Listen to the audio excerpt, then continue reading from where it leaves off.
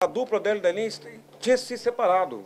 A dupla dela e Delinha estava cada um por lado, estava o Sol e a Lua, depois que gravou o disco lá com o Marcel Corrêa. E a dupla dela e Delinha só se juntou porque o Mário e o Marcel veio aqui em casa com o Jonas de Paula e conseguiram convencer meu pai a cantar com minha mãe no show, lá no Ciclo Militar. Acho que foi uma tarde de conversa nessa varanda aqui, né? É, uma tarde. E o Mário e o Marcel, né, e o grupo Canto da Terra, com o Jonas de Paula, que foi o responsável por essa volta da dupla da Delinha, que tinha gravado o disco Sol e a Lua e tinham parado, né? E eles vieram aqui e deu um trabalho, né, Marlon? Deu um trabalho, é. Daquela conversa, Marlon, como é que foi?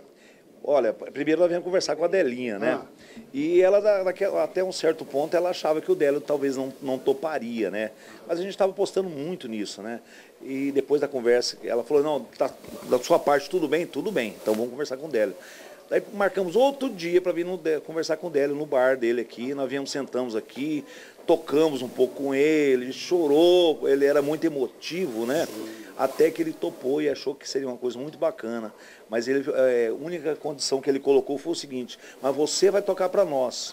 Depois disso, fizemos vários ensaios aqui nessa casa aqui, eu, o Délio, a Delinha, e o show foi realizado e foi um sucesso. E ela pediu para mim escolher a música que eu quisesse tocar no DVD. Eu escolhi Antigo Aposento, que é uma música maravilhosa, que eu sou muito apaixonado por essa música. De tantos temas que ela tem gravado, esse é um dos que eu sou favorito.